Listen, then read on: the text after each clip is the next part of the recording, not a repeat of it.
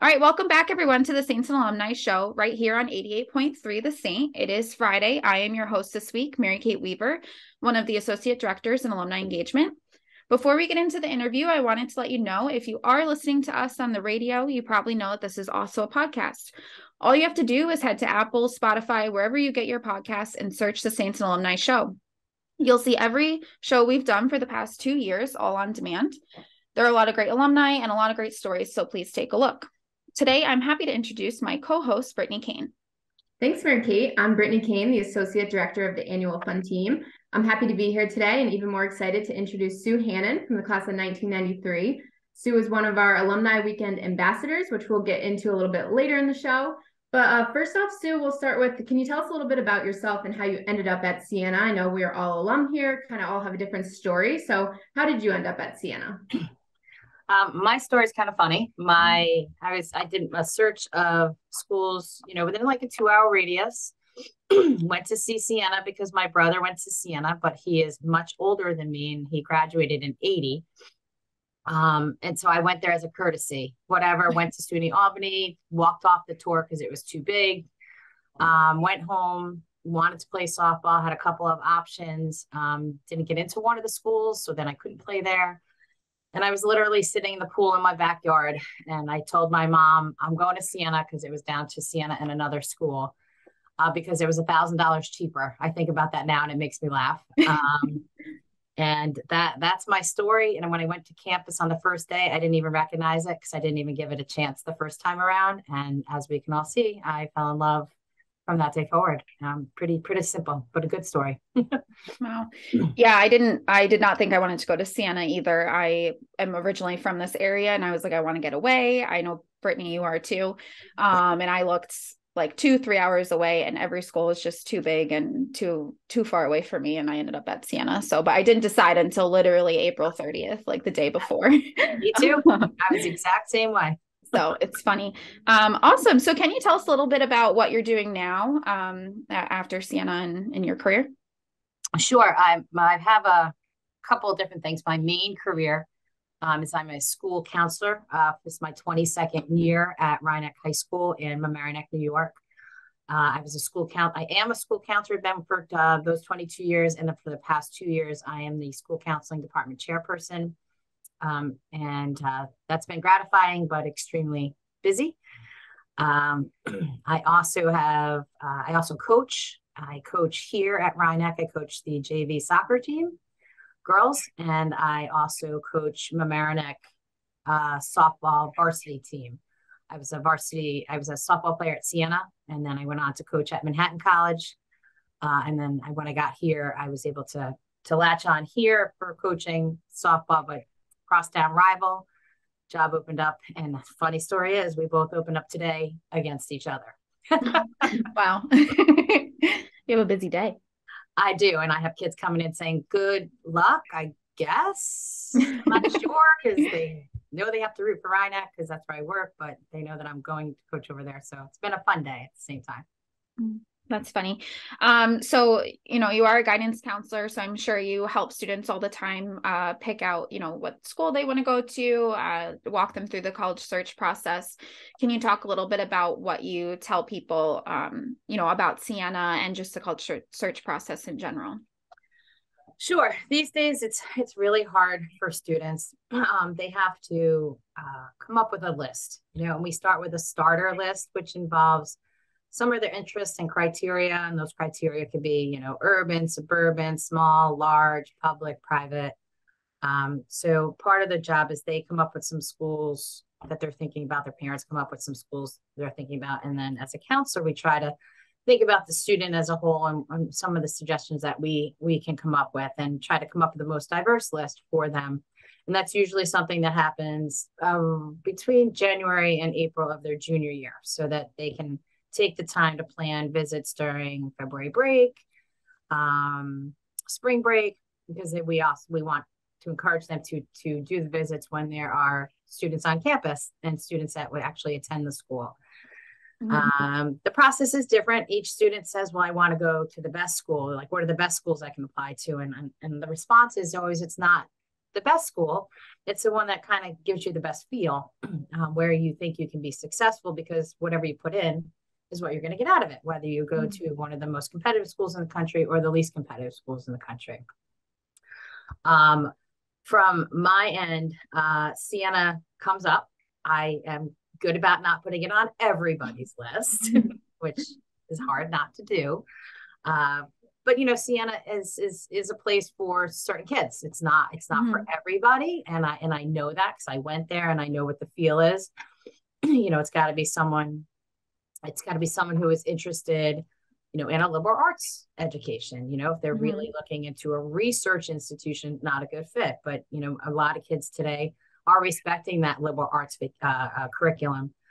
My funny story is when I started here, that's the first time we realized that Siena was a liberal arts school. I was like, oh, no wonder why I'm so well-rounded. Now I understand why. And it's a school where everything is very heavy on service. So they have to be that type of student who believes in that. And we are lucky we have a community service requirement here. So, that's something that I can tap into if I think it's a good fit. I know that it's from my own experience that I became a really good, problem solver, I guess. Maybe the critical thinking might be that. And I try to encourage the kids that are doing that now or who may need a push in that direction to kind of consider that. The Franciscan values are huge consideration. Religious school's not for everybody, but I always say, you're not pounded in with the religious aspect, but there's going to be some guys walking around in robes. So, are you going to be comfortable with that? And, you don't have to take Catholicism as your religion class. There's a whole array of religious classes. So, I try to, those who are scared of or don't want to go in that direction, give them reasons to consider it. And it's small size, being in a suburb, easy access to a lot of stuff that's going on in Albany. I mean, to me, it's just a great fit for so many. Again, not for everybody, and that's what I think is really cool about Siena, is that it has been able to keep its small size and keep those values close to heart, because it realizes that it's a school for many, not all. But it does pop up on my list for the right kids, and I've also been fortunate. Actually, this year I have 3 or 4 kids whose parents went to Siena. And I don't think I have any coming up after this, but who are alum. And it's been kind of fun working with them too. So those are really the biggest reasons why I would recommend Siena, and what I do tell the students when they're considering it or I'm putting it on their list. Yeah. So you told us a little bit about how you found Siena, kind of how you talk about Siena in your career, but just going back to your time at Siena, kind of quickly, do you have a favorite Siena memory that comes to mind? I know there's a lot of traditions here. We have Siena Fest, homecoming weekend. So going back to your day, do you have anything that stands out to you? I was going to say, yeah, we didn't have those when I was there back in the day. We did have Spring Fest, which was always a great time with the bands on campus. Really good friends had a band. So that was one of the greatest weekends of the time while we were there. There's a ton of memories. One that kind of jumped out though, and I guess that would be it. It was we had a powder puff football game. I was a dorm wars, so it was Plasman versus Hennepin, I think, or one of those that we were playing at the time. And like our guy friends, they were the coaches, and of course they were on the football team because there was one of those back then too. And that was a lot of fun because it created, like, it was just women out there playing a sport, and some of us were more athletic than others, and that was obvious out there. There was a huge competitive nature for bragging rights. I mean, back then there was only the 4 main dormitories, so that was like a big deal. And I just remember like the guys being like, "Oh my God, did you see that throw? Oh my God, did you see that catch?"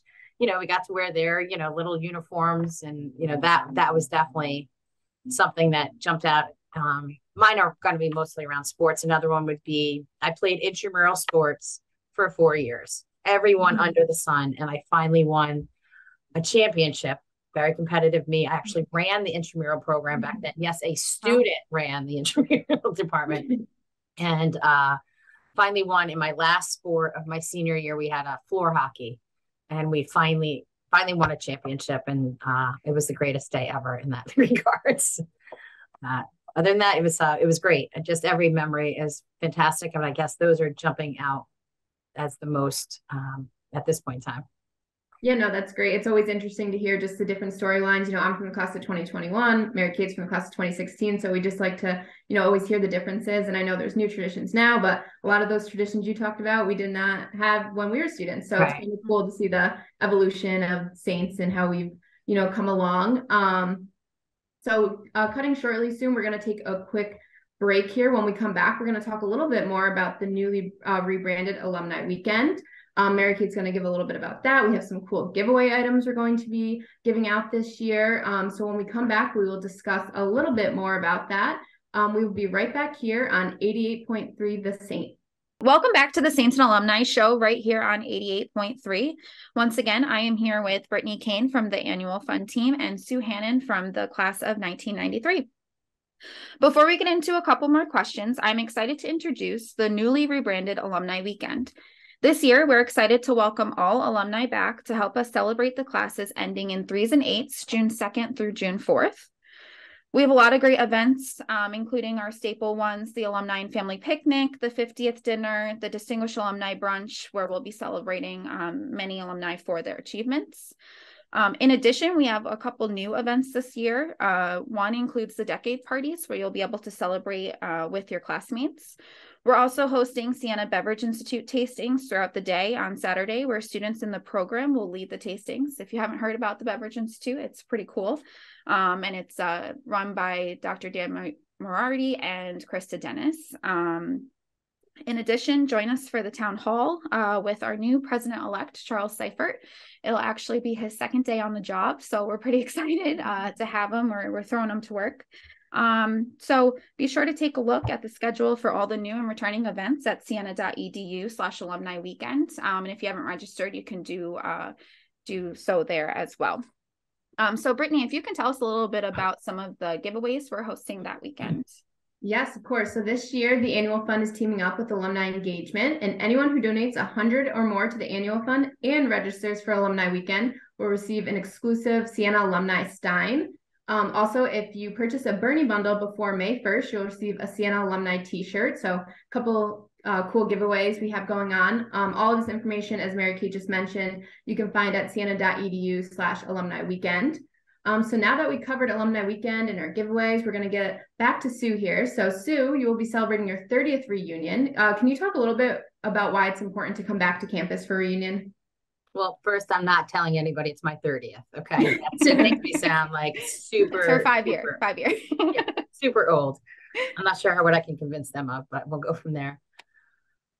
You know, I really enjoy coming back to campus because I remember what it was like when I was first there and what it looked like when I left. Coming back every year has been such a delight just to see the improvements. You know, being an annual donor along with so many of my classmates kind of gets us to see, you know, where is that money being put to use. And I think it's just a reminder of the good old days, to be quite honest. I mean, everybody says college is the best 4 years of your life. And that was certainly the case for me, as I am sure for many Siena alum. And I'm excited. I get excited every year. And the same kind of people tend to come back, which is great. We've been able to keep the bond. And, you know, even though everybody's on Facebook and Insta and all that, there's nothing like an in-person connection. Mm-hmm. And I think that's what reigns true for me the most of all, is to just make that connection, you know, do a toast, you know, have a drink, share a meal, and just sit back and have conversation and share the memories. So, and again, best time of my life, who wouldn't want to go back and kind of remember that again? Yeah, absolutely. I know we have a great team of Alumni Weekend ambassadors this year from almost every reunion class that's celebrating a milestone reunion. So Sue, can you just talk a little bit about why you wanted to become a reunion ambassador and what that means to you? Yeah, from day, well, very quick story. Day one, I was in the car on the way up to Siena and I said, I need to change my personality or else I'm never going to make it in college. And I was pretty much a shy student in high school. I just played sports, not kept to myself, but played sports. That was my life. And I vowed that when I got to college, I would just have to change that. And I tried so hard in the beginning to just be like, hi, I'm Sue, to my wingmates and things like that. And that grew. And it was that risk that I took that really propelled me into wanting to be part of the Siena community. Started as, dorm council back in the day, went on into student government as a senior. Couldn't wait to contribute as an alumni. It meant that much to me. I've been writing for the Siena News for my class since since I came in existence or since we graduated. I've been part of all of the reunion planning committees, and this year with the new ambassador title, I guess. Just natural. It was a natural fit for me, and it's just I like to plan, and I like to make it so that it's going to be a great day for everybody, and I like to be involved in things like this. I always have been, but Siena holds special place in my heart. So of course I want to do whatever I can to get the most amount of people to come back on campus. Yeah, so it seems like you've always been very involved in the Siena community all the way from the day you were a student to, today being an alumni ambassador. So what event are you most looking forward to for Alumni Weekend? It's a tough call. I'm trying to convince one of my college roommates or some of the others that I think will be participating in the golf tournament. I've never done it. So I would really, really like to do that. I do have to put in a personal day. Thank you for the reminder. So I get the day off. But I've always enjoyed, when we can get together as a group with the decade party this year. We didn't know. Actually, the 93, who's in the 93 decade? Is that the 93, 98s? 93, 98. Yep. Okay. So we don't know the 98s, but it'd be very interesting to see, what their take is. Cause you guys just said you guys are, you're the 5 years apart there too, right? Mm-hmm. Yeah. So you would share a reunion. Be interesting to see what they have to say. But I think that intimate group space is kind of like where we can kind of find each other and have those conversations. We usually try to find that space too. The welcome back party during the day is the kids. So we get to meet some of the the kids that are coming up, but those are not kids now. Actually, some of them, probably not too many little kids, but maybe grandkids might be coming around. But I really do. And I actually look forward to meeting the new president, which I think is going to be kind of exciting. The last one I met was at my last reunion, and unfortunately he's no longer with us. So Dr. Seifert will be at almost all of the reunion events throughout the weekend. So we're really putting him to work. He's excited though. It'll be a good first weekend for him. You talked a little bit about the golf tournament. We are excited this year. It's going to be at a new course called Old Post Road. It's in East Greenbush. It's just closer to Siena. So it helps make sure that people can get there and then get back to campus if they're going to the mass or the 50th dinner afterwards. Awesome. Thanks, Sue. And then really quick, if you want to just tell us if we have alumni out there listening who are on the fence about coming back for the weekend, what would you tell them? Come back.